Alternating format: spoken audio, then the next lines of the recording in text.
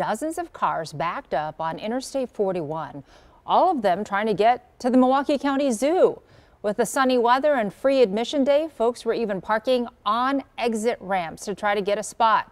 Our Jenna Ray talks with the zoo's director about changes they desperately need that won't happen for a while. It was just as far as you can see, as far as you can see. It was crazy though. It was like very packed. Pure chaos this weekend at Milwaukee County Zoo's first free day of the year. 30 minutes or so in the line, literally. So we had to go around and park down by Mayfair Road and, just walk the rest of the way. These zoo goers and thousands more struggle just to find a parking spot.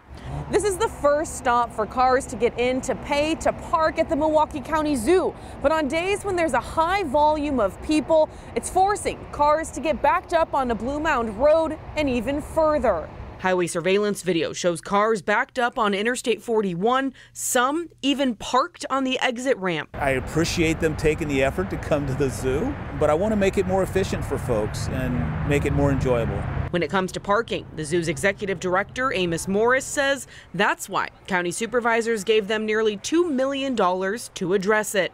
These dollars were allocated for design, and so in design, you're doing research as well as drawing it out. Morris says the planning process alone could take 8 to 10 months. The plan is then given to county supervisors in hopes of getting even more money to actually make the necessary changes. Changes, Morris says, could greatly impact the zoo's bottom line.